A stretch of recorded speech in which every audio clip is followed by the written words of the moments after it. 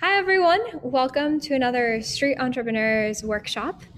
Today, we have the pleasure of having Neil Soni, the author of Startup Sta, the Startup Goldmine, How to Tap the Hidden Innovation Agenda of Large Companies to Fund and Grow Your Business.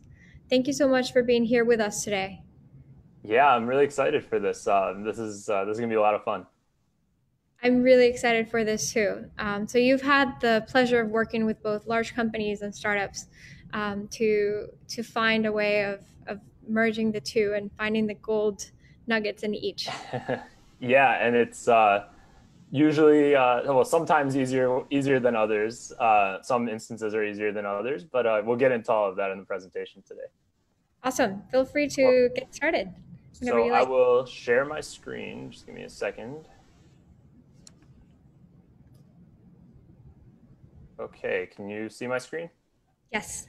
All right. And now, uh, there we go. All right. So yeah, as Juliana introduced, my name is Neil Soni, and today I'm going to be talking about how to leverage the innovation agendas of large companies to sell, partner, and grow your business. So just a little bit on my background. So as Juliana mentioned, I published a book a couple years back on this exact topic called The Startup Gold Mine, but it was really based on my experience kind of being in both sides of the table. So I've led an innovation group, an external innovation group to be specific, at the Estee Lauder companies. But before that, I led growth and founded a couple other companies. So before kind of sitting on the large company side of the table, uh, I was kind of selling into those exact same people on the startup side, and so that gave me a real appreciation for kind of what the problems both sides face. And I think because of that, I bring a little bit more empathy to each side because I know, and we'll get into this more, but large companies are not being slow because they want to be slow, or they're not being they're not looping in legal too early because they want to loop in legal. It's just the way sort of these things are done, and there's reasons for that, which we're going to talk about. And then same thing on the startup side. Like there's this impression that startups are always moving fast and are trying to push the envelope. And of course, as probably all of you know who are watching this, there's an obvious reason for that. There's a real urgency on the startup side. So the book was really the book that I wish I had when I first started, and the first time I was trying to sell into these large companies. So hopefully the presentation today and the book, if you end up reading it, will help you avoid some of the mistakes that I made in the early days. So first of all, like, let's talk about why should we even bother to sell to large companies? I mean, I think in a lot of ways, it's much easier to sell to a small business, to a mom and pop shop. You can get to a decision maker, same day. I can call up a mom and pop shop or a single, owner entrepreneur business and walk out that same day with a deal. So why would I bother selling to a large company, which is going to take 6 to 12 months to get a deal done? Going to have to jump through a bunch of hoops. Well, the rewards are quite large if you can make these deals happen. So easily to start, they're about 100. They can easily be 100K, many times more than that. Some deals can be over a million, and I didn't mention this in the slide, but some deals are even 10 million plus. So if you look at Slack is a good example. Any of these like technology companies that sell to large businesses, if you read their annual reports, or if you look at their customer lists that are published because they're publicly traded companies, you'll see there's many deals that they have they get paid more than $10 million from a single customer. So there's immense value in these enterprise deals if you can make them happen. The other thing is that if you are working on something that's interesting to a large company, there's a good chance that if you do go out of business or you start to run out of money, there's a good chance that the enterprise customer will at least be interested in seeing if they can bring that technology or specifically your team in-house because they really like what you're working on. So it's kind of like downside protection in some ways. It's a bit of insurance. And I know of several companies that were working on something very interesting. They got an initial customer or two on the enterprise side, but they couldn't really make the business work as a scalable business. Well, they were acquired and were paid nicely to join a larger company. So it's a good insurance policy. And then the upside, of course, is that if, you sell to a company and it's going really, really well, and they say, well, we like this so much, we don't want our competitors to have access to it. There's a chance they may want to buy you. So that happens all the time. So there's a real sort of upside opportunity, and then a downside protection if you go work with large companies and try to sell to large companies. Of course, it can be a big pain in the butt. There's so many challenges, which we will get into, but it's, in my opinion, the rewards are worth it for many entrepreneurs. So there's some common problems that you often see in these types of partnerships. So startups and large companies almost 100% of the time are speaking different languages in terms of the things that matter to them, in terms of the metrics that matter. And so a lot of times they talk past each other. And I think in a lot of my work, I kind of play translator, I feel like. So when I was at Estee Lauder, I was one of the few people in the company who had worked in sort of the startup world. And so, when they'd have these interactions with startups, I a lot of times felt like I was playing translator to try to make them understand what the startup was saying. Another big problem is incentive structures. So in a startup, you basically have nothing to lose, right? Like you're coming in with very little revenue. Maybe you have some business, but you're an upstart, right? You don't have an existing structure that you're trying to protect. Whereas in a large company, some of these companies are $50 billion companies, $20 billion companies, and they've been around for 100 years, sometimes even longer. There's a lot to protect. So in a lot of times in these companies, they're not playing defense, but they are trying to preserve what they have while still trying to grow. And obviously, that creates some major differences. And then finally, the different time horizons, I think, is a major difference, right? And it's in the sense, and you guys are all entrepreneurs, so if you come across a problem today, you're not happy if it's not solved in in a matter of hours. Probably by the end of the day today, if, for example, your website isn't working, you're going to want it fixed by ideally right now. Corporate doesn't really operate in that same sort of urgency. If they have an issue, let's say their sales channels are not working the way that they used to, and they know they need to come up with some new sales channels, like that's going to be a quarterly goal or maybe the next fiscal year goal. So these time horizons are vastly different than what a startup is thinking in, and a lot of times that causes some issues as well. So I personally believe, and this is kind of the theme in my book, is that the empathy factor is really kind of the key to getting each side to understand each other. And I think on the startup side, you can go a long, long way if you understand that the corporate partner that you have isn't being slow because, I've heard the phrase dumb dinosaurs thrown around. That's certainly not why they're being slow. There's procedures they have to follow, and it's not really in their control. And on the other side, a lot of people in corporate kind of think of entrepreneurs as these real risk takers who, are kind of throwing caution to the wind and just going for it. And as you guys probably know, like, yes, there is an element of that, but it's calculated, and you're not trying to destroy their procedure just for the sake of it. So certainly, not swashbuckling, risk-taking pirates. And so I think if both sides kind of understand each other and look at it as, how can we work together? How can we help solve each other's problems? I think that goes a long, long way to getting these deals done. And I think reduces the pain on both sides. Oops. So there's this concept called the corporate, the innovator's dilemma. And I kind of translated that to the corporate innovator's dilemma. A lot of these concepts are actually from a really good author who recently passed away, this guy, Clayton Christensen from Harvard, and he came up with the innovator's dilemma. So we're going to get into kind of what that is, but it boils down to what makes it hard for a large company to actually continue to grow and innovate. So that's what we're going to get into right now. So I'll give you guys a second to look at this cartoon, but I personally really like it. It's why large companies can't do what startups do. And so, large companies, as you guys have probably seen, a lot of them have innovation groups. A lot of them like to sort of play startup.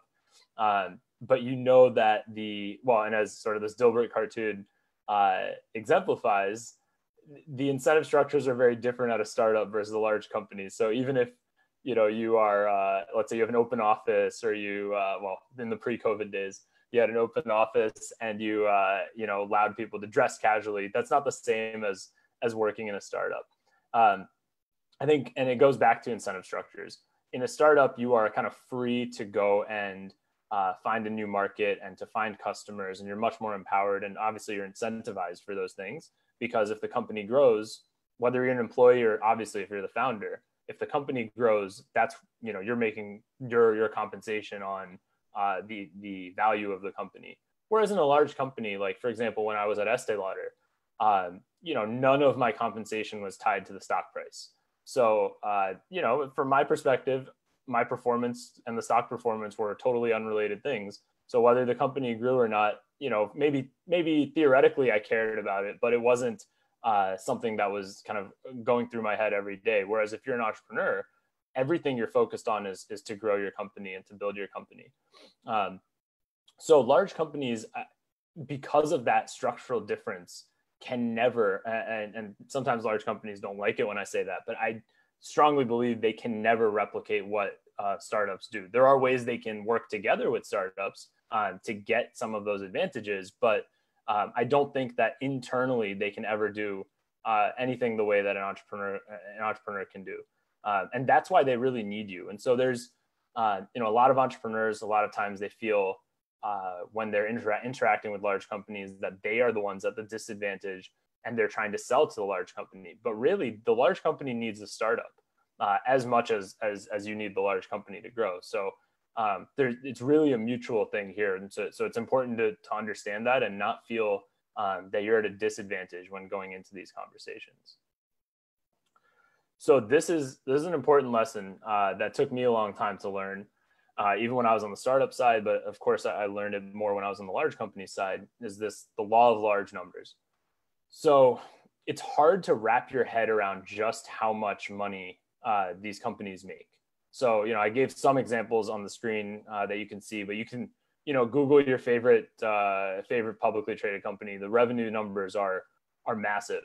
And it's very, very hard to move those. And so this is good and bad for entrepreneurs. So if taking a step back, looking at how large companies think about their innovation and their own growth, and this directly ties to what the innovator's dilemma is.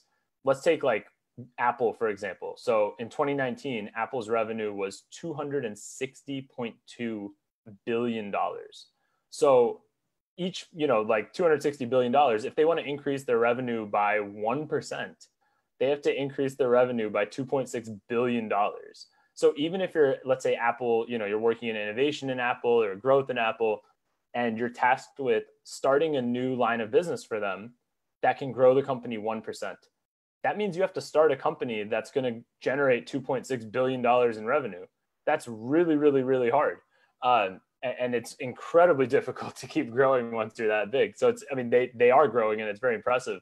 And they're doing a lot of that through their existing product lines, which is a whole nother presentation. We'll talk about that another time. But the point is here that for them to even grow 1%, they have to go create a massive new company, basically.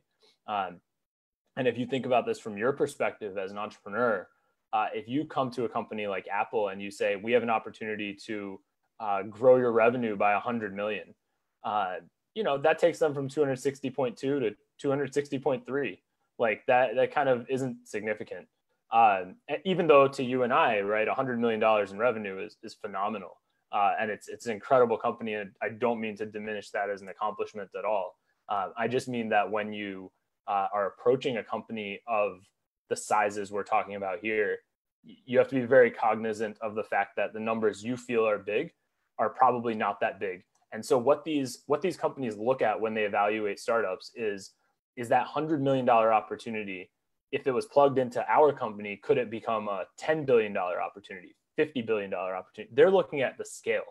And a lot of times that's really what they're looking for. So it's very, very important to learn this lesson. It took me a long time. And I think the flip side to this is that when you are coming up with your pricing, if you're selling to large companies, it's important to remember that again, what's expensive to you if you looked at a contract and somebody was charging you $100,000, to me and you, that might seem very expensive. To some of these companies, that really is a drop in the bucket if they feel like they need what you have to offer. So it's important to remember that. I learned that lesson in one of my first sales jobs, where I was selling into Procter and Gamble, which is my first enterprise sales experience. And we were selling them something, and there was this add-on piece that my boss put $100,000 into the contract as kind of this add-on, and I got very intimidated by that. I said, that's a lot to charge for this. And he kind of gave me the lesson that that's a rounding error for the department we were selling into. Like, that is nothing. And which we truly did have a unique piece of technology to offer them, they didn't even bat an eye at 100,000. So it's just important to remember that these companies, the scale of these companies is kind of beyond belief. So it's, just keep that lesson in mind. It takes a long time to internalize that, unless you kind of have sat in the large company and have seen the behemoths that these places really are. So this is a lesson that I think, again, I didn't really understand this till I worked in a large company, and I hope, I can pass some of those lessons on here. So the day-to-day life of corporate innovators and kind of people sitting in a corporate environment is very, very different than your day-to-day life as an entrepreneur. So for example, point number one, for anything to happen in a startup, you have to kind of go make it happen. You have to go email somebody, you have to call somebody, you have to, go build something. Like, nothing sort of happens just if you sat at your desk or laid in bed, your company, nothing's going to happen in your company. So, and if you don't believe me, just try taking 2 weeks off as an early stage entrepreneur, and just don't respond to any emails, don't do anything, and then see what happens. So it's tough as a startup for anything to happen without you. On the other hand, on the corporate side, they're getting inbound all the time. I mean, they get contacted by startups, by consultants, by events. I mean, there's, anybody you can think of is contacting the folks at all the largest companies that so they're dealing with the opposite problem. They're dealing with, how do they sift through all of these different things that are coming through? What's important? What's not important? What can I ignore? And maybe what's worth responding to. So it's important to put your mind into that headspace of they have the opposite problem of they have too many things coming in. The second thing is, you're probably not the most important thing on their agenda that day. I mean, you might be if their boss just, yelled at them like, oh, we don't have, an email marketing solution. We really need something. And then you just so happen to be an email marketing company that emails them that same day. Like, maybe you are the most important thing on their mind, but 99 times out of 100, you are one of many things that they're dealing with. Just to give you some numbers, like when I was at Estee Lauder, our pipeline of deals at any given time was usually about 200 companies. And that's active, right? So these are companies that we have some sort of ongoing engagement with, or we're exploring an engagement, not the ones that we ignore. They don't make it on that list of 200. So you're dealing with, the person you're dealing with on the other end has a lot of other things that they are looking at. And so once again, like, if you are the entrepreneur, it's easy to push and push and push and feel like, oh, I talked to them 2 weeks ago. Why don't we have a deal yet? I talked to them a week ago. Why haven't they responded to my latest email? It's just put yourself in their shoes, and just remember, they're probably dealing with a lot of other projects that are not even on your radar. And then the third thing is kind of related point. Timing is everything in this. So kind of the example I gave you, your boss yells at you about, an email marketing solution that's missing, and you just so happen to have an email marketing solution, and you contact them, deal might get done very, very quickly. So everything I'm telling you about it taking 6 months, I mean, that may all be false if your timing is perfect. The only thing is, it's really hard to be perfect like that. So it's important to kind of speak with a lot of companies, be on their radar, so that when the timing is right, they immediately think of you as kind of the right solution. And then just last, the people on the other side, and they really are people, you're not selling, and there's a point later on, but when you sell to Apple, for example, you're not selling to Apple, you're selling to, Tom, who works at R&D in Apple, right? So you are talking to an individual, you're speaking with an individual, and they have issues that, you as a founder don't have. Of course, you as a founder, you have different problems that they don't have, but you don't have to deal with performance reviews and budgeting, and you have different types of budgeting as a startup, but you don't have to deal with your budget being cut for political reasons. And there's things that happen on the large company side that trainings and such. So just remember as you're doing these sales conversations that your counterpart may be dealing with things that you don't have to deal with. So just kind of have that empathy. So now incentives. Incentives are incredibly important to think about when you're selling to large companies. And I think a solid understanding of the incentive structure actually makes you not as frustrated as you go through this process. So you as a startup, again, we just talked about this, you are the new thing, right? You're the one kind of coming in and nobody knows who you are. The market doesn't know who you are. The companies don't know who you are. So by definition, that is risky, right? There's no reputation there. There's no sort of maybe you have a couple case studies, maybe you have a few customers, but you don't have 50 years of background, or, you don't have 100 years or 100 different projects that you can point to as being successful. And that's something you really have to fight against as a startup, because when you're going into these companies, these are the same. There's a phrase, maybe is dating myself a little bit, but there's a phrase called no one ever got fired for buying IBM. And that phrase basically means that if you're working at a company, you're evaluating different vendors, IBM is one of the vendors, and you pick IBM. Well, that's a safe choice, because if it works out, great. If it doesn't work out, well, I can tell my boss that, hey, I picked IBM and they're the best of the best. And it didn't work out. So that means, it's not my fault. We picked the best vendor. That was what was in my control. And it didn't work. So it basically comes down to they are not inclined to take a risk, and working with you is a risk. So you have to kind of figure out how to get around that. If you put yourself in the shoes of kind of the corporate decision maker, many times the best case scenario, let's say they work with you, things go really, really well. They might get a bonus, right? And that bonus could be 10% extra salary. Great. It's nice. If it doesn't go well and it's too big of a risk, for example, you have a payment portal software or something, and they decide to switch over to you and it fails terribly on Black Friday or something. Well, that person may lose their job for picking you as the vendor. So there's a big downside risk there. And then the most likely scenario is, and unfortunately everybody who's worked in corporate knows this, is that, you may do all the hard work of finding a startup that can do something really cool. You push it through, you get all the implementation done, it goes really, really well.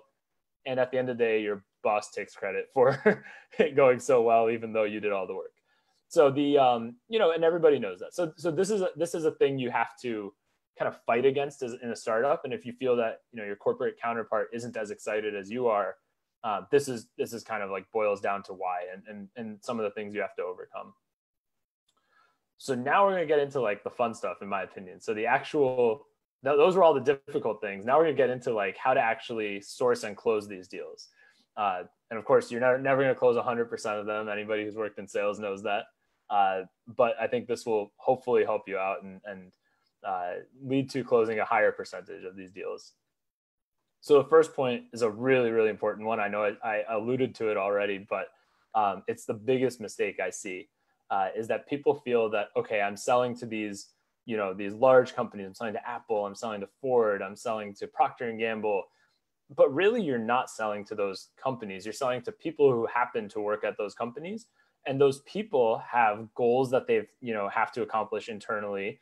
They have a budget that they've been assigned, hopefully. They get a bonus for accomplishing certain goals. And at the end of the day, they want to get home on time. They don't want to have a headache because they worked with you.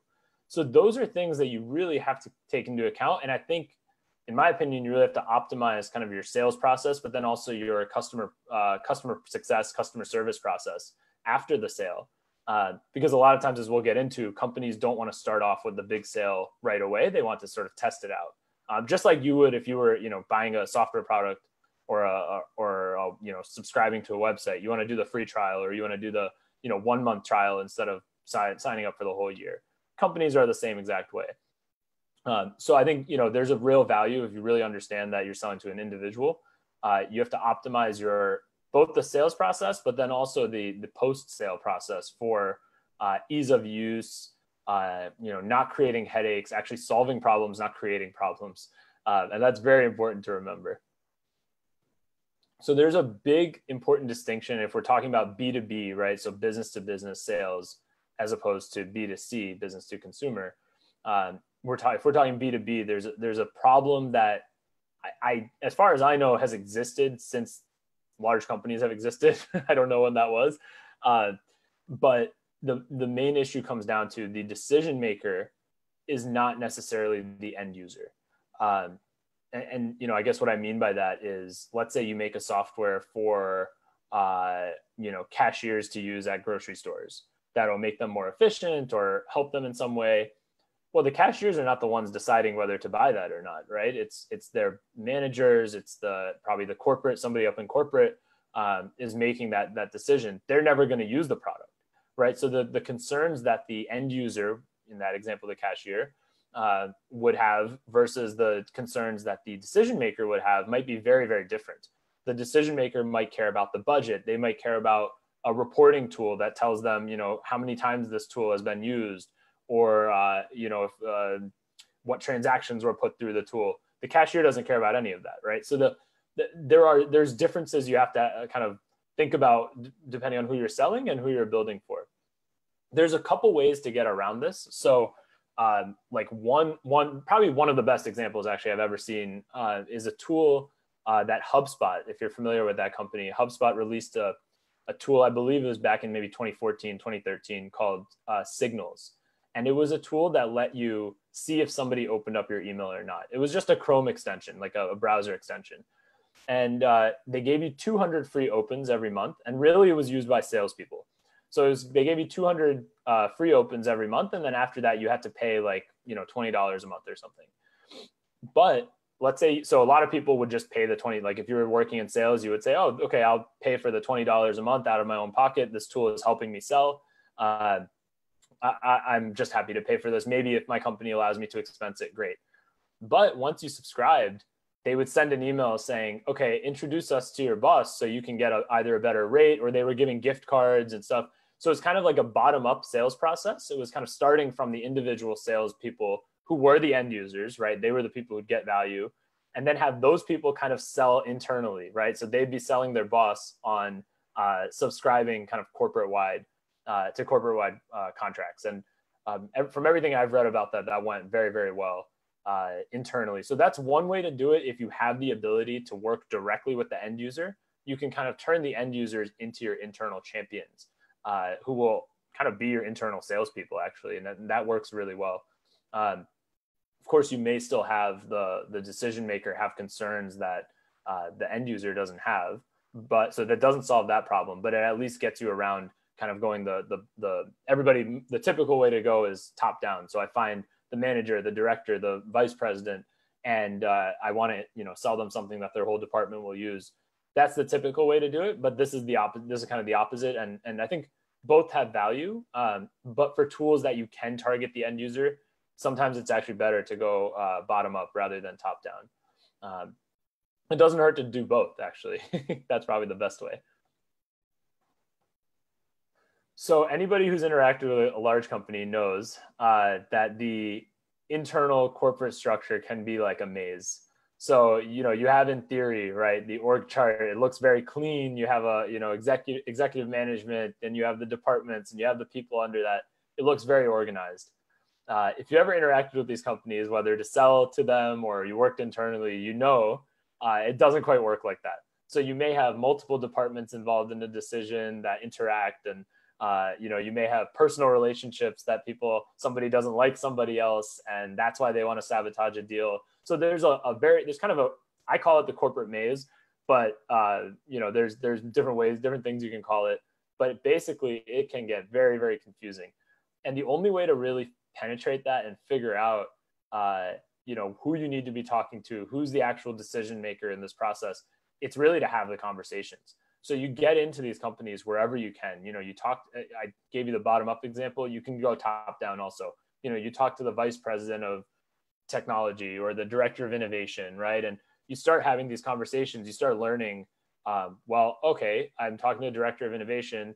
She's telling me I need to talk to somebody in IT. Okay, great. Let's talk to somebody in IT, right? So you really, you get into these companies, and then you have to basically navigate through the maze. And that only happens through the conversations. I would suggest starting that as soon as possible, because it can be a very long process. So if you know, and your product should be ready, right? I mean, don't do this before you have a product, or, if you feel like your product really is not ready for prime time, but, and we'll get into that. It's actually a separate section here. But if you do feel like your product is ready, I would not wait to start these conversations, even if they're just exploratory. And with these large companies, most of the time, a no is not really a no. They're just saying no to your current product or to the current stage of your company.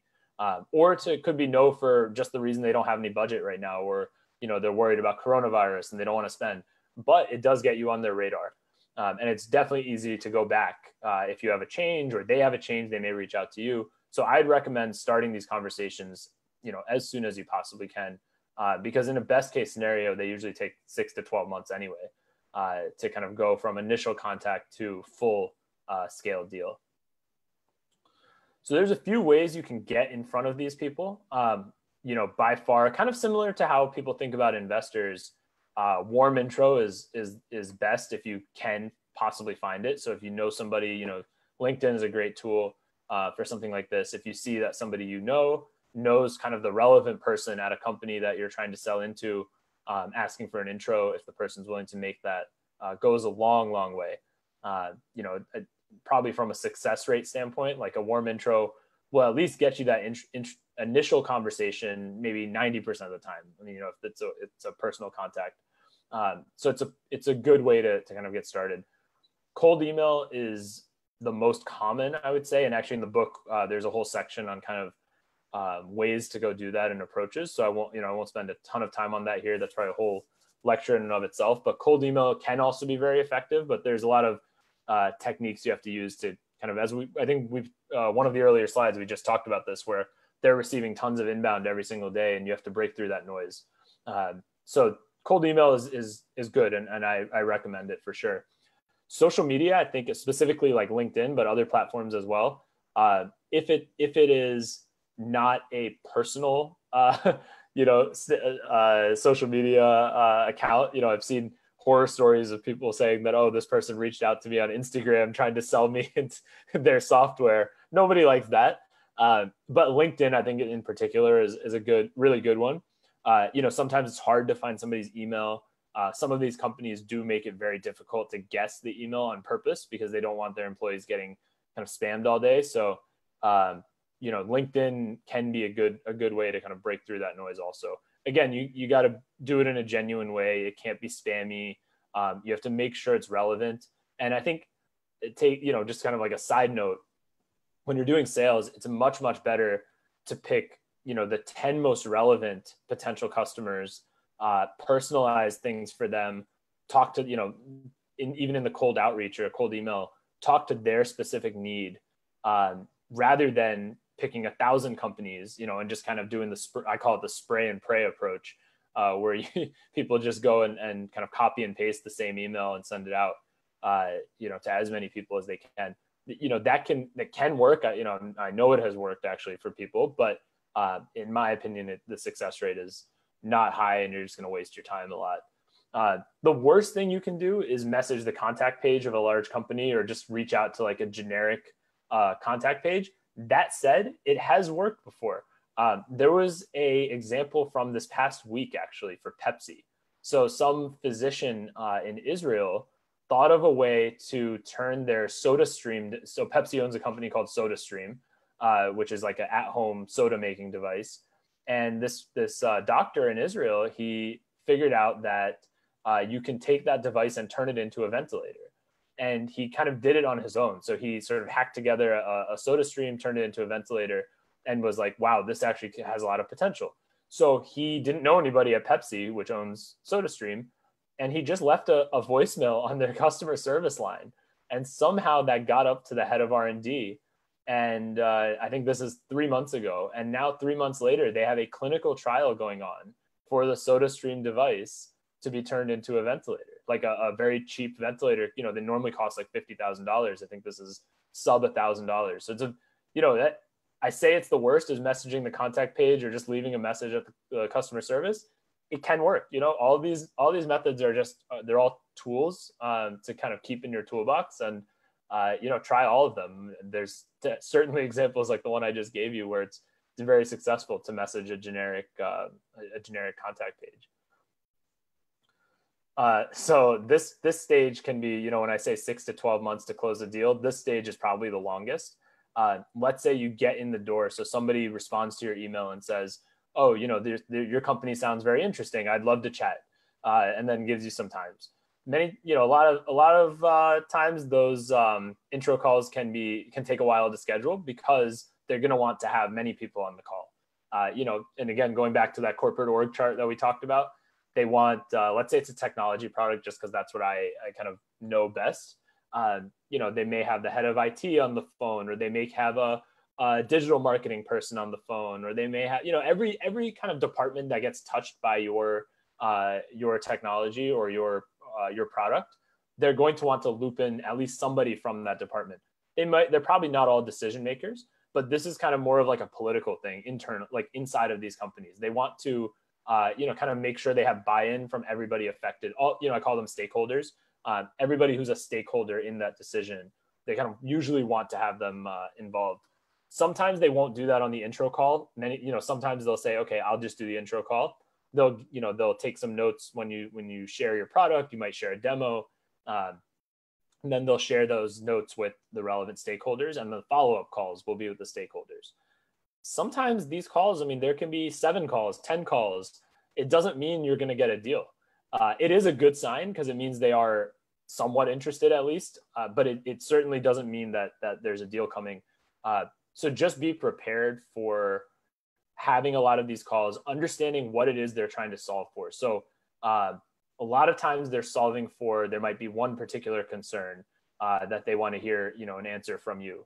Or it might be they truly don't understand the product, or it could be they're trying to find the right place for it to fit.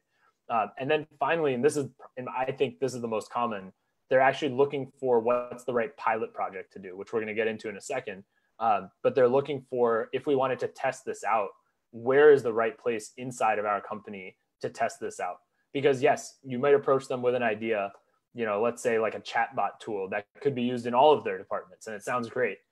But that's never going to happen right out of the gate. They're never going to say, well, we're going to implement this globally into our websites across the world, because that's just too much risk. They don't know who you are.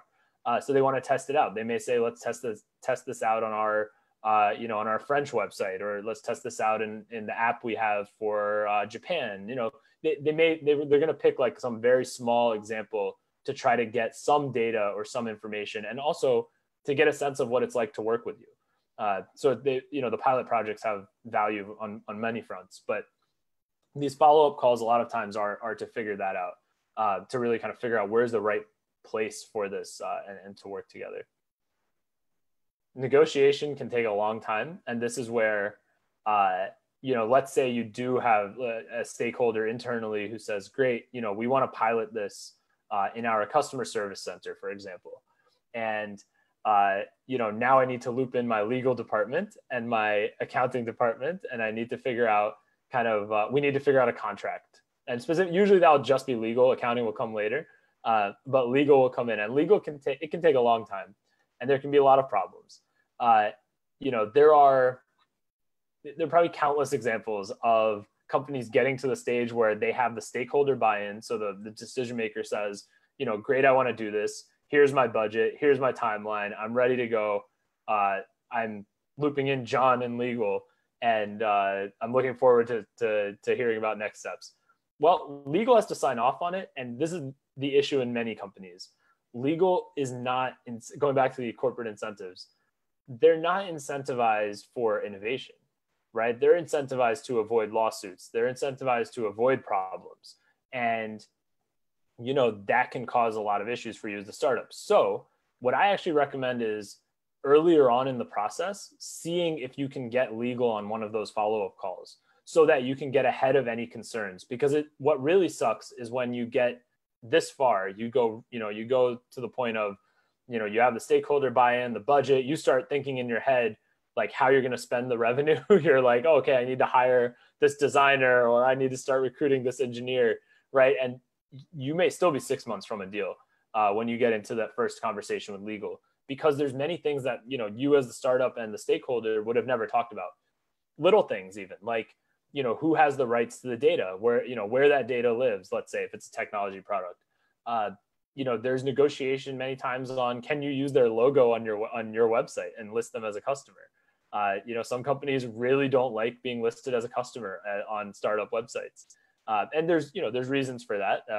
Maybe they got burned in the past, or they're trying to mitigate against something, but it can get very minute, and it can be very annoying. And like, let's say you're working with a lawyer, your lawyer may present them an agreement. They may say, well, we don't use outside agreements. You have to use our agreement. And your lawyer may look at that and say, well, they're screwing you over with this term here. And this can go back and forth for a long time. So this is why I actually recommend looping in, trying to get their the large company's legal group involved as soon as you start feeling like there's a pilot coming, or it's like kind of getting close to that. You should ask your stakeholder that, I'd love to connect my lawyer with your corporate legal so we can start working through the contract specifics, just to kind of speed up that timeline a little bit. You might get lucky. I mean, we had at Estee Lauder, there was one of the lawyers in the legal group who we worked with a lot. She wasn't incentivized for innovation, but I have to say she did an amazing job accelerating innovation and kind of, making sure the company was protected, but trying to go as fast as she could and not getting kind of bogged down in some of these details. So I think sometimes you also can get lucky with the right corporate counterpart in the legal department. So pilot projects, which I've spoken about a little bit already, but companies aren't almost always going to start with a pilot project. They're not going to say, we want to do this globally, especially if it's a large company. As we talked about, a lot of risks. They want to start slow. They want to see how it is, not just your technology and how their customers respond to it, but they also want to see how you operate. Are you good at customer service? Like if there's problems with the product, do you take a week to respond, or you respond right away? Does your product keep improving over time, right? If you're a customer, especially technology product, it shouldn't stay the same. It should keep improving. If they find a bug, how quickly do you fix it? So there's things they're watching for. You should 100% be getting paid for any pilot projects. Companies a lot of times try to do unpaid pilots. That is, it's them trying to pull a fast one. If anybody tries to do a free pilot project, you should definitely be getting paid for any implementation that you do with a large company, and you should insist on it. And they know that. And then finally, I would highly, highly, highly recommend setting up some success metrics ahead of time. And like what I mean by that is, let's say you have actually this is a real life example. There's a company I know that does interactive emails. So like the email that you receive, it changes, the content inside of that changes based on context. So based on data they have about you. And it's basically, for companies that sell through email, or who do, clothing brands or beauty brands or things like that. So if he was selling into a large company and this happened, if he sets success metrics, so as the salesperson or the founder, he says, well, if you get, this many clicks, like this type of interaction on the email, this conversion rate, right? Setting those metrics up ahead of time will go a long way, because what may happen is, and what you don't want to have happen, is let's say you don't set these success metrics up ahead of time. And, he sends out, they do a pilot project, they send out the email, 10% of the people clicked, 5% of them buy, and it's phenomenal numbers. But it's phenomenal by whose standards, right? It might be phenomenal by industry standards. But if your counterpart is just looking for a reason to say no, they'll say, oh, well, we really wanted a 10% buy rate, or we wanted a 20% click rate, and you only got 10%. So you need to set those up ahead of time. Like if you set up, okay, we want a 7% click rate, and that's how we're going to go into the pilot. If we exceed 7%, then it's a successful pilot. If it's below 7%, then, we tried, it was a good project, and, we'll see if, we can do another pilot after we improve our product. But having those metrics set up ahead of time will stop you from getting, frankly, screwed by a company, a corporate decision maker kind of moving the goalposts on you midway through the project. So you really want to set these up ahead of time. Finally, if the project goes well, the pilot project goes well, you're going to encounter the situation where you want to expand this out. So let's use the email example once again. So they do the pilot, it goes well.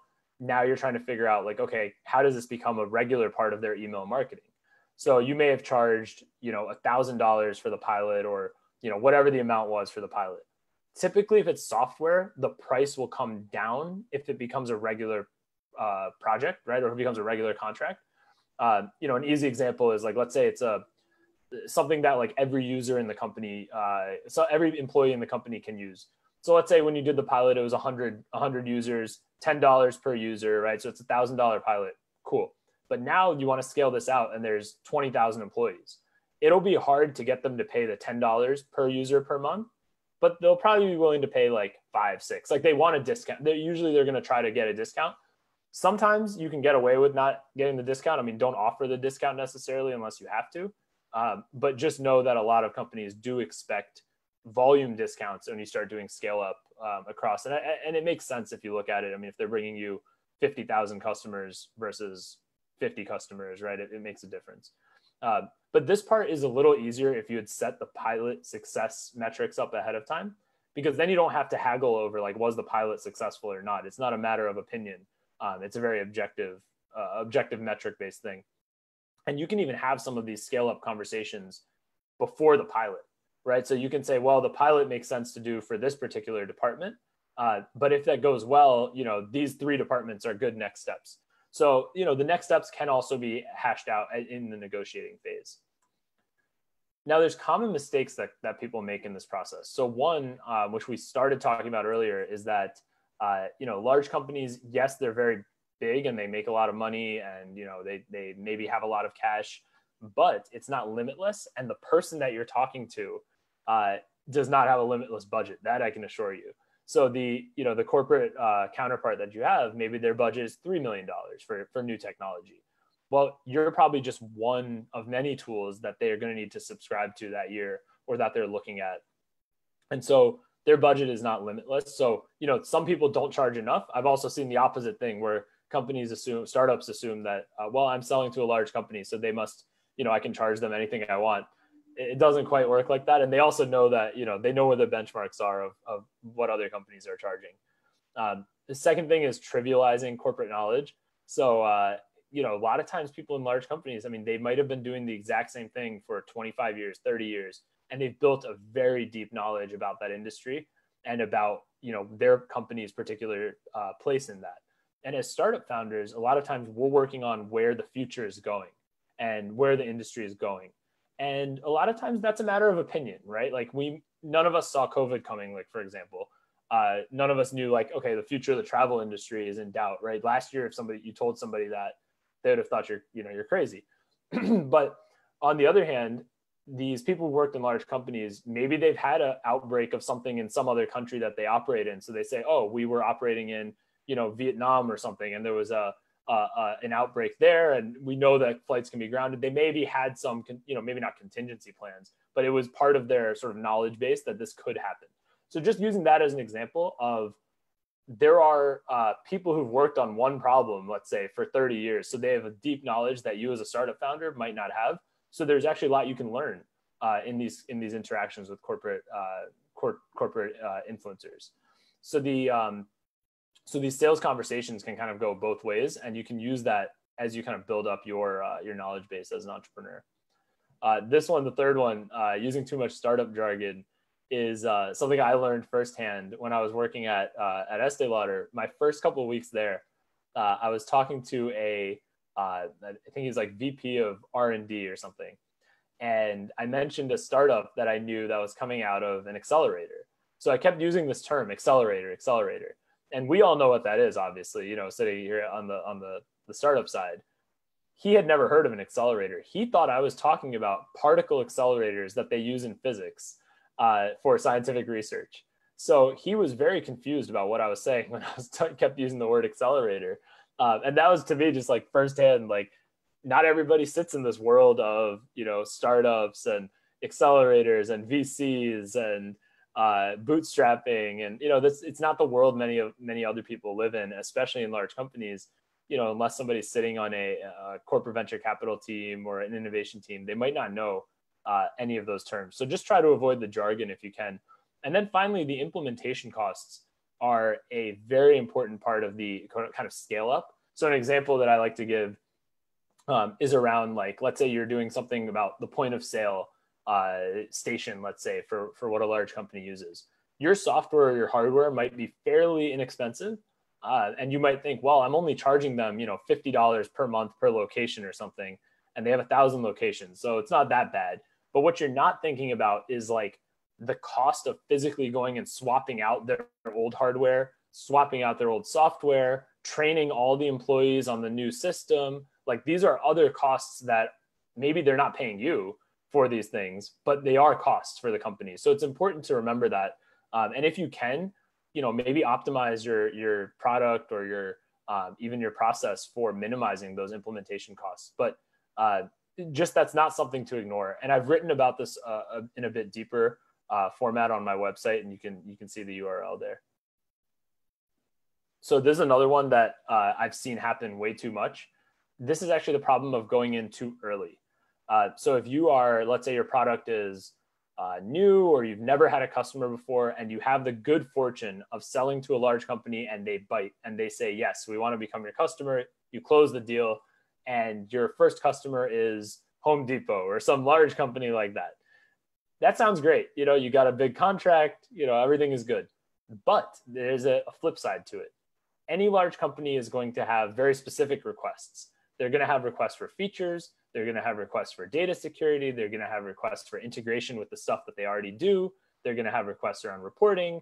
They're going to want one-on-one service. They're going to want weekly calls, monthly calls, all of this stuff.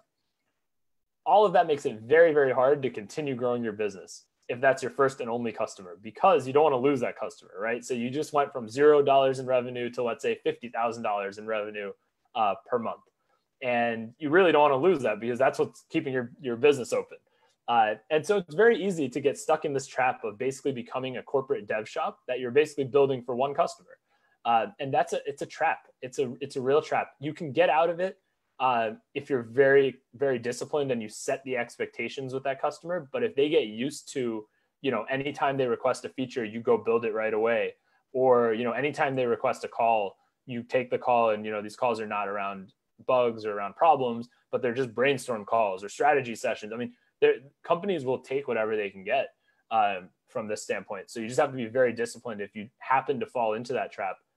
A lot of times the better way to do it is kind of test your process and build your company with a few small customers first, or smaller customers if possible, and kind of build out the process and have a few other clients before closing with a big company. Most of the time that's how it's done. But I have seen a few times where a company kind of has the good fortune of closing a large company early on, but then gets stuck in this loop of having just one customer. And you can stay alive for a long time like that. Like, your company won't close, but you didn't start your company to become a one customer shop. That you might as well be an employee at that point. So just keep that in mind, and as you go kind of figure out your own sales strategy of who to go sell to, when to approach large companies, just kind of keep that in mind, and know that this is a trap that'll previous companies have fallen into.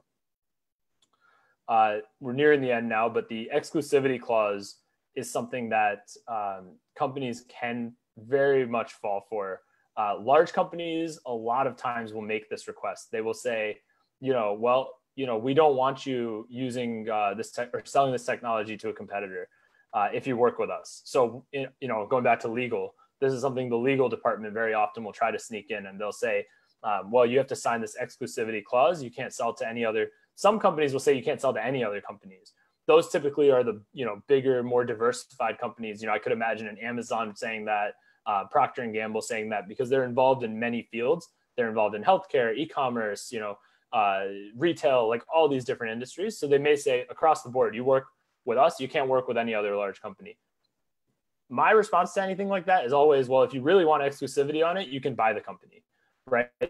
There's, you're not, nobody's going to take exclusive. You shouldn't let anybody, I can't say nobody will. you shouldn't take exclusivity for a regular customer contract. If they do want that, you should just insist. Like, it sounds like you think this has a lot of potential. Maybe this is an acquisition conversation rather than a customer conversation, right? And I think you'll find out very quickly whether they were just trying to pull a fast one or whether they were serious about that, because maybe it does elevate to the acquisitions team, and it does become that type of conversation. But most cases, like I would say 99 times out of 100, they were just trying to just trying to include that as standard, and it's certainly not standard. The other thing is that companies in specialized areas may say, well, we don't want you to sell to one of our competitors, or in our industry. And that is a little bit more common. And it is acceptable to say yes to that, as long as you're getting paid for it, like paid extra. So like, for example, at Estee Lauder, like Estee Lauder just does beauty, right? They don't do any other stuff. So they didn't care about global exclusivity, any industry. They just cared that they got beauty exclusivity or cosmetics exclusivity. I think that's a little bit better for you as an entrepreneur. If you are, you have multiple verticals you can sell to. If, a company is willing to pay you triple the price for exclusivity for their industry, maybe it's worth it. You get triple the revenue off of one customer. Maybe it's not worth it. That's kind of a case by case decision, but that is less of like a pseudo acquisition if it's just industry exclusivity. And then the last thing related to this is that you should always put a timeline on any kind of exclusive agreement. Again, if they want to be exclusive forever, like no end to the exclusivity, then they can buy the company. Otherwise you can say, well, it's exclusive for 2 years or for 1 year. And after that, we can go sell to other people. Or we can review it, right? If you want to renew the exclusivity after a year, like this is, we'll renegotiate that. But don't sign something where it's like, well, we'll pay you $100,000 now. Sounds great. But then you can never sell to any competitor. And by the way, we're going to not renew your contract next year, but you're still tied under this exclusivity clause. So just be very careful with anytime somebody mentions this, and kind of default to no, you don't want to sell it exclusively unless they pay you significantly for it. This is just a couple of little tips and tricks here, but the most companies, especially in the software space, default to monthly plans. A lot of times in large companies, the annual plan actually makes more sense to the decision maker. Like, just, for example, if somebody has a $500,000 budget for software products, your product, you're charging $10,000 a month for them to use it. So it's 120,000, but paid out over 12 months. Or you can charge them $100,000 today, for example, and they'll get it for the whole year. That's great for you as an entrepreneur because you just brought $100,000 into the company. That's like an investment, right? That's like, if you go to an investor and they wrote you a check for $100,000, that would feel good, except now you're not giving up any equity. It's $100,000 from a customer. So it's even better. You can kind of promote the annual plan over the monthly plan, because as a large company, as a large company decision maker, I'm not budgeted monthly, right? I'm budgeted on a quarterly or an annual basis. So charging me monthly actually doesn't help. Like, I don't care if it's monthly. Maybe charging me quarterly helps. Charging annual is, pretty typical. And they will probably say yes to the annual plan for a discount, because it kind of is a win-win for both sides. And I think for the entrepreneur, for you as the founder, it is better to bring that revenue up forward, so that you can, even if it's a little bit less, so that you can go continue to use that money to grow. And then last but not least, like, this goes back to that example I gave when I was selling into Procter & Gamble, but there's add-ons that you can create, like onboarding, training, things like that are, sometimes even consulting, depending on what you're doing, that large companies will happily pay for, because it enhances the value of what you're doing, and what they're getting from you for them negligible additional fee. Like, again, going back to the $100,000 for 12 months, if that's the software cost, and then you charge, an extra $3,000 for onboarding and, $2,000 for monthly strategy sessions with their team or something, it's not that much of an increase, but it might make your product a lot more effective and make them, more excited about using it, because now you're going to hold their hand through the process and they feel like they're really getting personalized and high touch experience.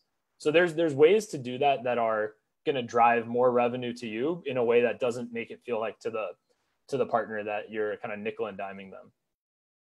So back office, we did talk about a lot of this already, but accounting is the other group that you kind of have to be watching out for. And again, I think it helps a lot if you know this going in and you can ask all the right questions. Like, for example, when you're working on the contract, or just ask the question, what's the process for for your accounts payable? Like, or what's the process to be an approved vendor? And sometimes, it's an easy process. Sometimes it can take a lot longer. It also depends what you're doing. So like some companies, they want to understand the data security. Some companies, they want to understand if the company's not, or if it's producing a physical product, they want to understand like where it's being produced. Is everything licensed properly? They want to kind of cover their butt. So again, talking about that up front is a lot better than getting surprised by that and then adding 6 months to your process, for example. So just kind of take charge when you're interacting with this. So that's kind of a quick overview. I hope we're not like over time or anything, but that's a quick overview of a lot of the information that's in the book. And I hope you'll go read it. It's a lot deeper in there, but you can also find more information on my website. Feel free to email me if you have any questions. I have my email on there, and you can also find that at the website. I'm also active on Twitter and LinkedIn. So those are the URLs there, and you feel free to reach out. And then last but not least, so I'm working on this at the moment. I'm turning the book content into a deeper course that actually gets into more detail, but also brings in other people. So, corporate innovators from like top companies, Under Armour is going to be involved, Estee Lauder involved. I know I have folks at other companies who want to kind of give like guest lectures. So you can really get a sense from their own words, not mine, what these companies care about, what's the process, what are the types of companies they look for, and then also kind of go deeper into some of the content we talked about today. So I want to show you, the spreadsheets that companies are using to track this stuff, the CRMs, the types of cold emails that work, the types of cold emails that don't work, and really kind of get into maybe contracts, a lot of detail here. And then on top of that, I want to build a community that will be of fellow founders. So people like you, and me, as well as corporate innovators, and kind of bring people together. So kind of going back to my initial empathy comment earlier at the beginning of the presentation, I think building a community and having like-minded people around from both sides of the table will kind of increase empathy for both sides. I think people will get to know each other. There are actually a lot better ways of working together than it's done today. I don't think cold email to a busy corporate innovator is the ideal way, but it's right now the most common way. So I'm hoping to improve that through the community. And you can see the URL on the screen. It's just neilsoni.com/course. And I just have like a little form there that you can fill out. There's no, obligation at this point, but because it's not launched yet. But this is just a way to kind of like express your interest. And of course, anybody who signs up there will get a discount. Awesome. So yeah, that's it. That's the end. Thank you so much, Neil. There are a ton of questions for you. Oh, awesome. I'm kind of trying to figure out where to start. So I think one of the more common questions that we get is I'm afraid of getting my intellectual property stolen. If I work with larger companies, I don't have a legal team that can match theirs. Yep. What advice do you have for entrepreneurs who have that as a concern, and how valid is it?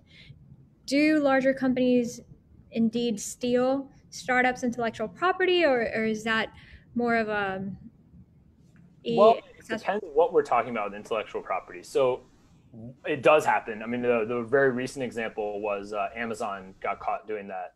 I think it was a few weeks ago, that they were looking at, which products were selling well on the website and kind of copying that. So it does happen. It's less common than you would think. It's less common than you would think for all the reasons that we talked about in the presentation, that, let's say you have an interesting, new way of selling something. I don't know, just making it up. So I'm assuming it's not like a scientific intellectual property, right? If it is, if it's like a drug or an invention or something like that, I would definitely recommend talking to a lawyer and working with a lawyer. You can find lawyers like for things like that. You can find lawyers who might do it for equity. Like there are, for physical inventions, there are ways of getting around having to pay an arm and a leg up front. If you're talking like intellectual property, like a process, like something that can easily kind of be copied, well, there's kind of two things. One, try not to give your secret sauce if you can in these conversations. Try to kind of hide it as much as possible while still kind of making them intrigued. But on the other hand, a lot of times you don't have to be that worried about it. I was trying to find examples of this a few months ago because I'd gotten this very similar question.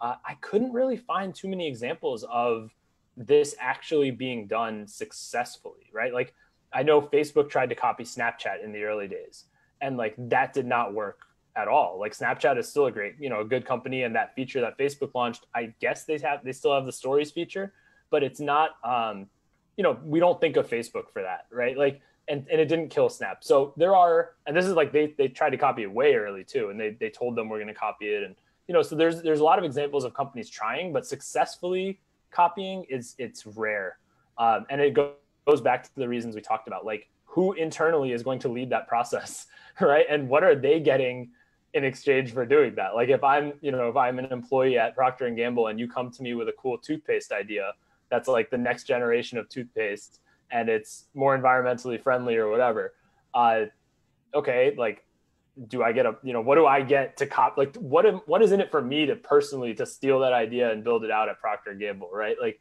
it sounds more likely than it actually is, right? It sounds like, well, okay, Procter and Gamble is going to steal my idea. The famous thing venture capitalists say is Google is going, what happens if Google tries to do this? And like, Google tried to do a social network too, and it didn't work. Like Google Plus didn't work. Like big companies can steal stuff, but it's very unlikely they're going to successfully steal it, right? So I was trying to look for examples that it was stolen and it worked, right? Like it became very popular. Many times maybe they'll try to steal it. Maybe they won't, but they are not necessarily going to be able to be successful. Actually, most likely I'd say they wouldn't be successful. Yeah, yeah. I like to think of big big ideas and execution like cars, right? You might steal a car, but if you don't know how to drive it, Yeah. good luck. That's a great Right? point. It's a great point. Yep. Awesome. So we also have a question that ex- highlights the difference between software and product, right? So Okay. for a software company selling 100 versus 1,000 units, it's pretty similar. But when you're Right. selling products, the price vary as the amounts go up, right? Yep. Wholesale price large companies require makes it very difficult to produce. I'm trying to sell my products to Procter and Gamble, but I don't have the production capacity they require. What do you recommend? And if the production capacity problem is, and I don't know if there's probably a lot of specifics, but Yeah. If they're producing themselves versus using a contract manufacturer, or if it's a cash problem or like a physical manufacturing facility problem.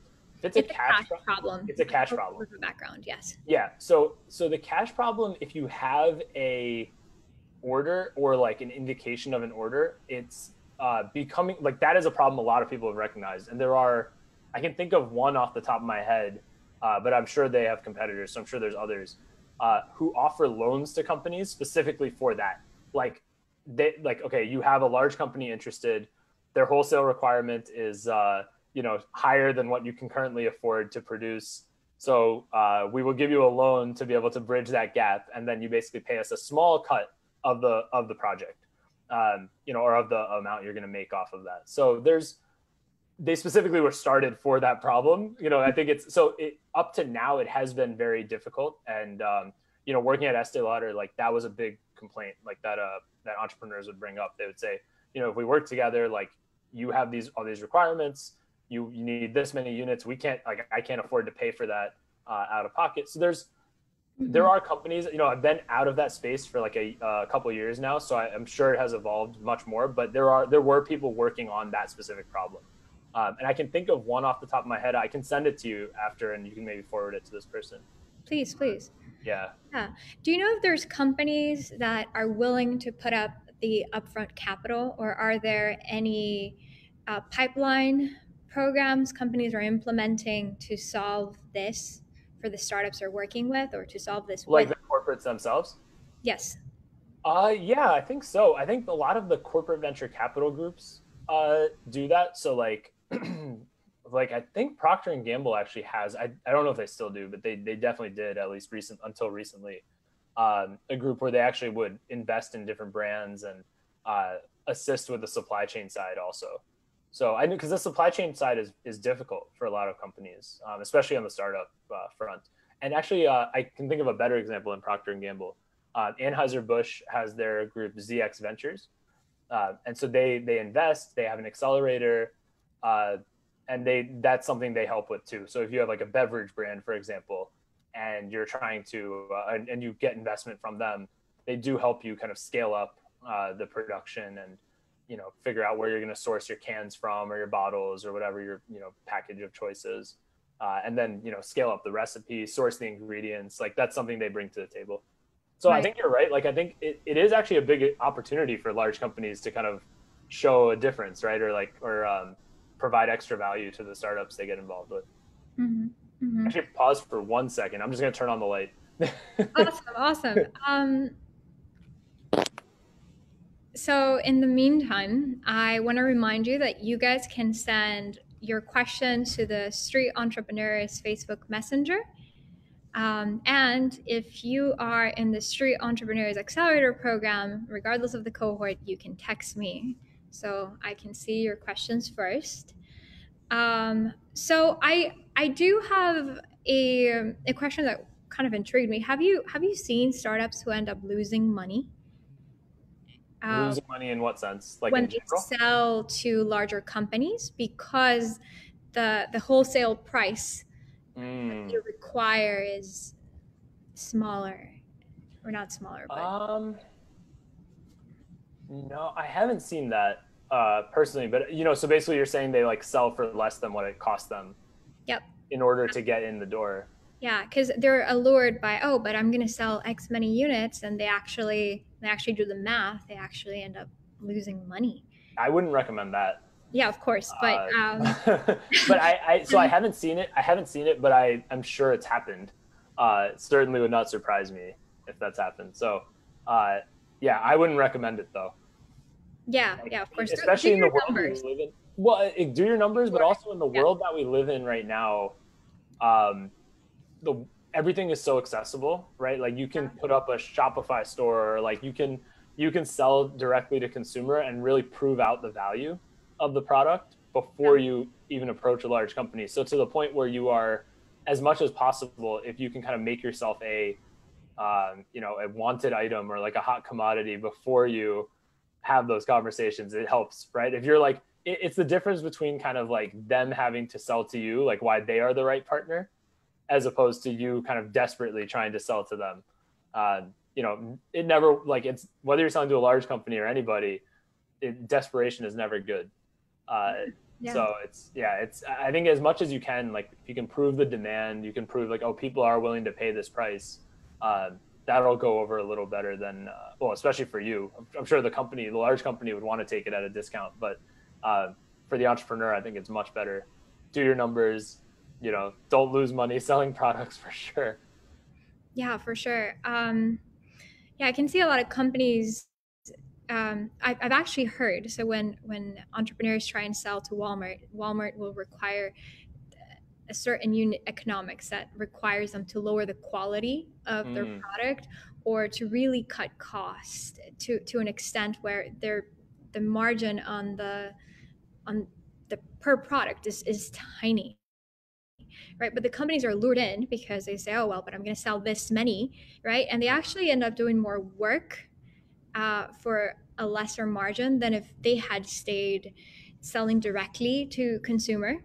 And yeah, it just was interested to get your take on that a little bit.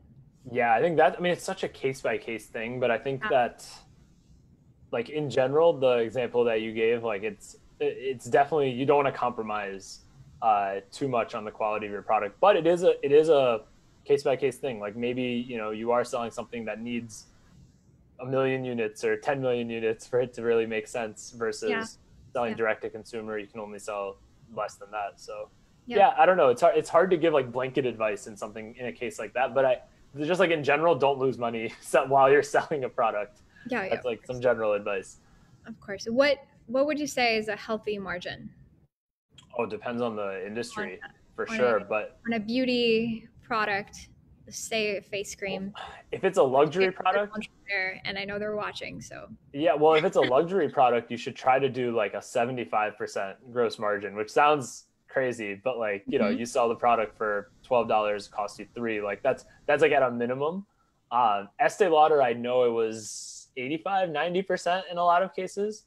And not just Estee Lauder, but like most of the large beauty companies, but then they spend a ridiculous amount on marketing. So like the final margin comes down to like 15, 20%.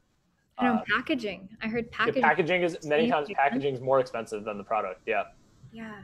Yeah, That's they have a brand. Estee Lauder has a brand called La Mer. It's like a mhm. $200 face cream, very expensive brand.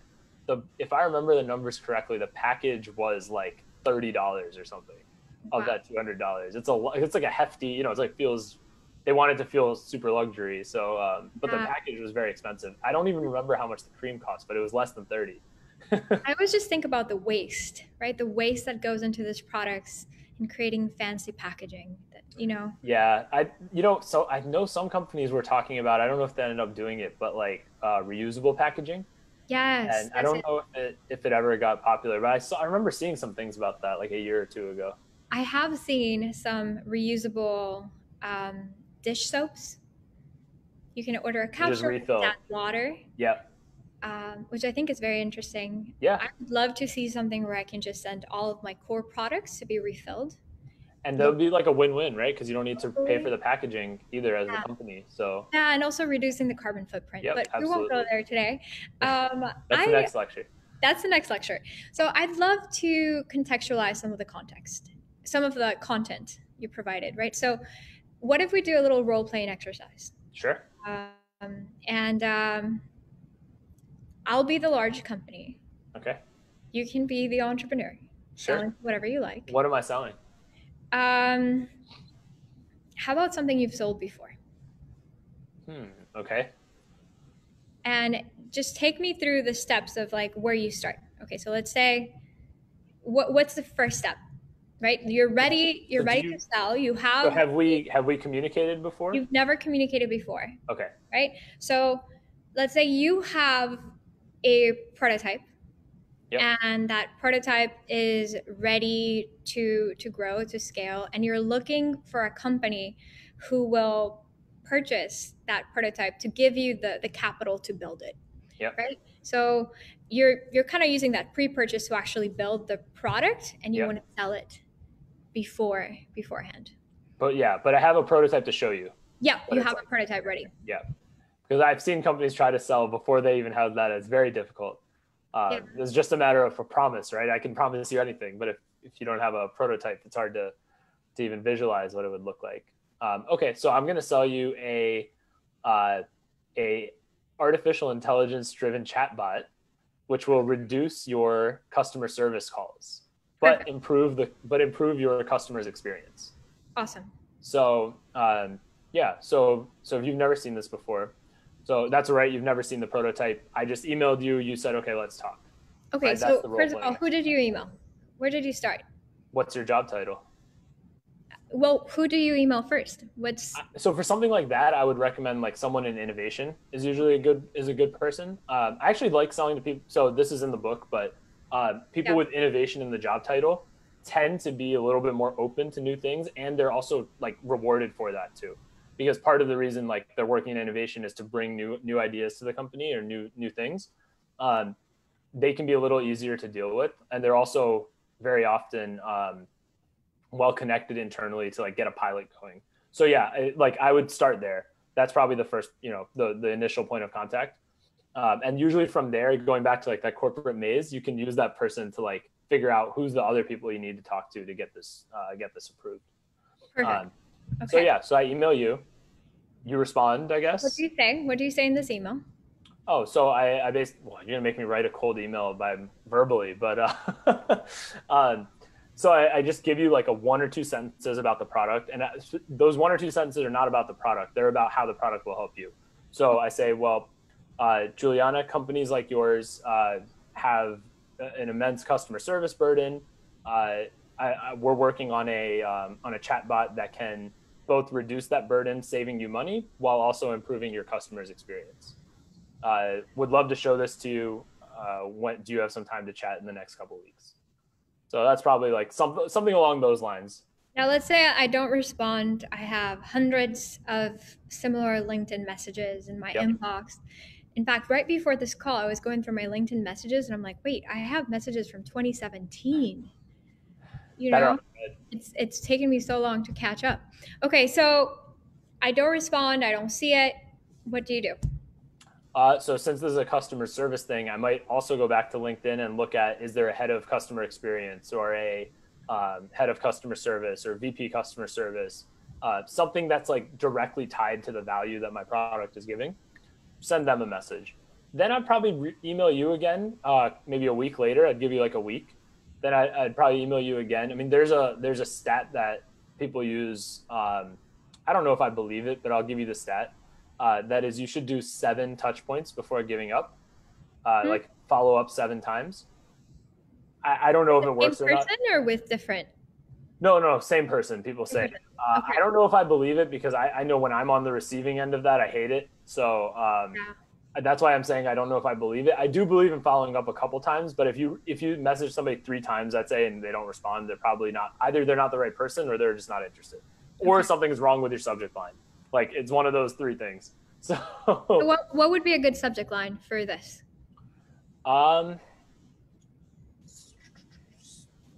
something around like save money and, well, for somebody in innovation, it would be like, maybe I'd say like AI driven chatbot to improve customer experience or something.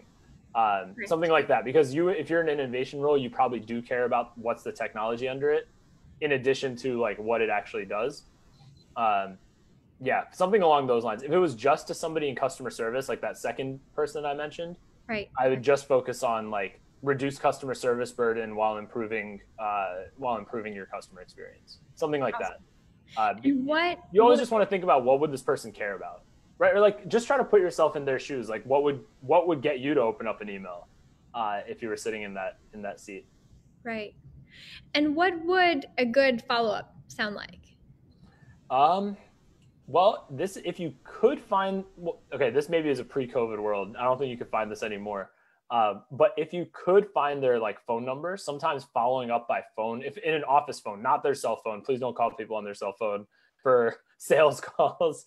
But in a pre-COVID world, like many of these companies, especially in innovation roles, some of them will put like phone numbers on the website. Like they would say, okay, this is our contact number. You can try calling. I've seen that actually work fairly well because not that many people called those numbers. So if you could find like, Procter and Gamble has an open innovation website. A lot of L'Oreal has an open innovation website. A lot of companies do have these websites where they will post contact info. They'll post a phone number. Again, I don't know if anyone's looking at those phones now or if anyone's on the receiving end in a COVID world, but pre-COVID, I know that that was kind of like a sales hack. It was like very few companies would go and actually take the time to call. So Mhm. that can be a good way through the noise. If you were doing a follow up So email, if you're calling, yeah, if you're calling, happen. you just mention the note. You say like, oh, I sent you a note last week, just to remind you, like I'm the entrepreneur working on the product that reduces customer service burden while improving your experience, right? Like it's just Yeah. to remind them. So A it's lot of similar to pitching a journalist, right? You call, kind of hey, I sent you a yes, story. yeah, What's up? yep, kind of like that, right? And like Yeah. many times they're probably going to say like, well, I don't have time to talk about this right now, but maybe we can schedule a follow-up if they're interested. If they're not interested at all, they'll say, oh, well, yeah, I saw that it's not relevant. They say, okay, well, thank you. And that's it. At least with that contact. Now, if you do get rejected by, let's say, the innovation person, it doesn't mean that company doesn't want to buy. It just Mm, means that that particular person or their group, it's not relevant to them. But maybe you contact the customer service person with that same email or that same value proposition, and they get back to you and they say like, this was, because the customer service person is actually being judged on how much money they're spending on customer service and the customer experience, right? So like, maybe you're speaking to that person's needs better than the innovation person. So being rejected, I guess the broader point is being rejected by one person in the company doesn't mean you're rejected by the company, if that makes sense. No, it totally Yeah. makes sense. Um, I'm really curious as to the office politics of it, Yep. right? So, Yep. could that seem as stepping on toes, right? So, if you pitch the customer experience person after you pitch the innovation strategist, right? And the customer experience person then goes to the innovation strategist and says, "Hey, I had this entrepreneur approach me and I think it's great." Could they be like, "Oh, well, I already told them no," right? How can you They, minimize? yeah, I mean, they could. Yeah, Sometimes you gotta like do the, that phrase like, ask for forgiveness, not permission, kind of thing. right, right. Uh, and just kind of like deal with that risk. Like many times, if it's that exact example that you just gave, I would say the customer service person's opinion outweighs the innovation person. Like I think the opposite would actually be worse, right? If you like pitch the customer service person, they say no, this isn't relevant to us, or we already have something we use, or we prefer this vendor, and then you go to the innovation person, and the innovation person says, oh, like I talked to this entrepreneur, sounds really interesting. That would be worse because really, the end of the day, the customer service person is the customer, right? The innovation person is more like the channel to that customer. So yeah, I would be less worried. Just I wouldn't worry too much about like that type of office politics. That's more for them to deal with, right? Like the people on the corporate side, they have to deal with that every day. But you as an entrepreneur, I think wherever you can get in the door, like get in the door. So Right, don't right. worry too much about that. Obviously, don't be stupid about it either. Like, don't go harass like every employee in the department and just Yeah, wait for. don't like Google company name and then write every second degree connection you find Yeah, yeah, yep, with the same yeah, message while yep, changing the exactly. name. Exactly. And sometimes people forget to change the name too. That's when Yeah, it's extra fun. yeah, Uh, so yeah, so just don't be stupid about it. But like generally, don't worry about the office politics if you're the entrepreneur. That's for the corporate people to worry about. right, right. Okay, so let's say they take the call, you show them the demo, they like it. What's next? What's your next move? Well, if they like that, then I would ask, what other. So if they're the innovation person, right? That's going back to that example, Yeah. or is it the customer service person? You're the you pitch the innovation person. The innovation person talks to the customer service person. They're like, "Yeah, that sounds cool. That's I'll take great. another meeting." Yep. You talk to them about it. Then what? And we have another meeting after that, and the customer service person also likes it. Then I think we'd start talking like next steps. I would say like, well, what's the what makes sense as a way to test this out to see how it works in your organization. Okay. And the customer service person may say, well, we have this one small customer service group here. That would be a good place to try it. Or they may say, we have this app. Maybe we want to implement this in the app because it's quick to do it that way. Like they may have their own ideas of what way to pilot, but I would start guiding it towards a pilot. Like that would be the next step. If they're both interested, or if they seem resistant to the pilot idea, I would then ask, are there other people within the organization that we should connect with to start figuring out what makes sense for next steps. So it could be maybe the customer service person wants to loop in the IT person because it's something to do with technology. So they say, well, I need to get their opinion also before I can say yes to a pilot or no to a pilot.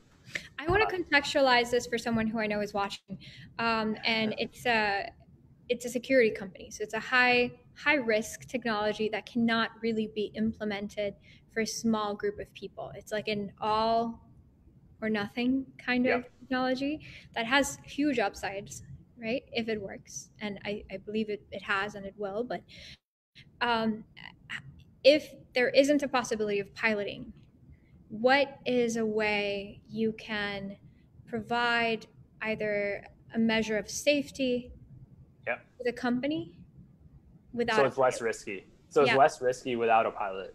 Mm-hmm. You could do it where there is a guarantee, like in the sense that, like I guess at the end of the day, everybody's worried about risk and like perceived risk and, am I going to look bad to my boss, or am I going to be the reason why the company has, some problems? So in that case, if you can't do a pilot, perhaps one way to do it would be that they get like a 3-month trial period, in the sense that, okay, we implement it, but you're not locked into any kind of like 1-year contract or anything like that. You can basically say this isn't working, and we go our separate ways. So that's effectively a pilot, but it's on a full scale. The other way to do it would be, offer a refund, like say like, we're going to implement it, but then you don't pay until month 3 or month 2, whatever. You figure out the timeline, because every product needs a certain amount of data, right, to say whether it's working or not. But you could say, okay, if it's going well after 3 months, then the payments start kicking in. But then, I guess then you don't get paid till after 3 months. But you should always ask for money for the pilot. I definitely agree. Yeah. Always. Yeah. 100%. And it's okay to offer a refund if it doesn't work or if there isn't satisfaction, but always ask for money. Yeah. It's easier to give the thing is like 99 times out of 100, they're not going to ask for a refund, because what you're doing is probably better than what was there before, honestly. So it's easy to offer that. I mean, you of course have to be prepared to give it, if you offer a refund, but yeah, I think like definitely ask for money. And then if they do need a refund after, it's better to get that than not charge in the first place. Awesome. Okay. So fast forward, that goes splendid, right? The pilot goes splendid, or some things fail, but they require very small adjustments. What happens? So now we're talking next steps, like full scale implementation. Right. So, well, then I would talk to them about, because then at that point, you'd probably be talking to a group called procurement, most likely, who tends to negotiate these full scale type of contracts. Maybe you'd still be interacting with like the customer, kind of customer service or something. But from like an agreement standpoint and a payment standpoint, procurement would definitely be involved. And we'd probably talk like cost is obviously the big thing, right? Like come up with a cost that makes sense for both sides. As I said during the presentation, pretty sure they would ask for a slight discount if they're going to implement in the whole company, right? And you should be prepared. Don't offer it necessarily up front, because maybe they don't want it, but have that in your toolkit, basically. Like if there's, they're saying, well, like, we really want to do this, but 50,000 a month is steep, right, for this thing, or 500,000 a month is steep. Like we want to do, then just know that they're fishing for a discount, which you probably at that point should give if they're going to implement like company wide. So just be prepared for that. And that part makes sense, right? It's like a volume discount. If you're buying it for that many seats or that many licenses or whatever the unit is that you're using, that should just be expected, that you're going to probably have to give that. And you could also probably create room in that to renegotiate, right? Exactly. Because there might be a cost to the mass production or the scaling of the product that you did not foresee until you implemented the discount, right? Yes, that's a good point. Like, oh, wait, I actually have to pay for a lot more data in the cloud. So I didn't think of this, or whatever it may be. There's also good ways to make up for that difference. So a lot of companies are used to paying like an onboarding fee for anything, right? Like I don't know if you've heard of CB Insights, it's like a research tool that a lot of large companies use. The cheapest license is like $55,000 a year. And it goes up so there's like basically they're like an outsourced research team, basically. That's how they kind of pitch themselves. And they have like all these digital tools also. So they have a $10,000 onboarding fee. I don't know what they're onboarding, because it's like not that complicated, but they charge a $10,000 onboarding fee, and companies pay. I mean, that's just like they pay it. So you can make up for like the volume discount a lot of times with like, okay, we're going to offer you an onboarding. Again, it goes back to like, of course, it depends on what your product is. But if it is, let's say, a digital product or a security product, you can say, well, we'll work with your team, walk with you step by step through the implementation, onboard all your users. And, for that, there's like a $10,000 onboarding fee. And maybe that makes up for the volume discount. So it ends up being like the same, but they feel like, oh, well, we're getting something extra for our money. Right. So there's something to that. Like you can say, okay, self-service is, maybe normal price is $10 a month. Self-service is with the discount, it's $8 a month. But then there's a $10,000 onboarding fee if you want us to kind of help you with the implementation or whatever the amounts work out to. But you can probably make up for the volume discount sometimes with the onboarding. The only difference is that's like a one-time fee, right? Right. It's not like a Right. recurring thing.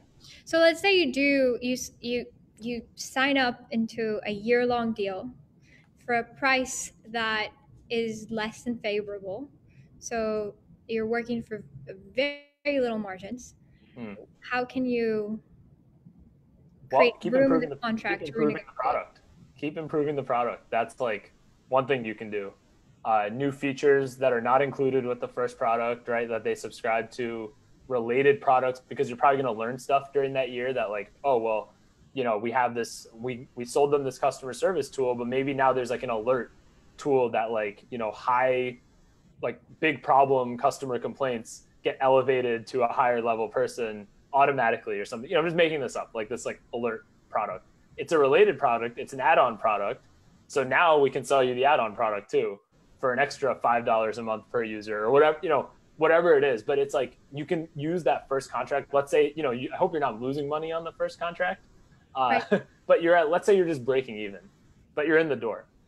You can use that as like a beachhead basically to sell additional things that are related, which hopefully you'll be making more money on.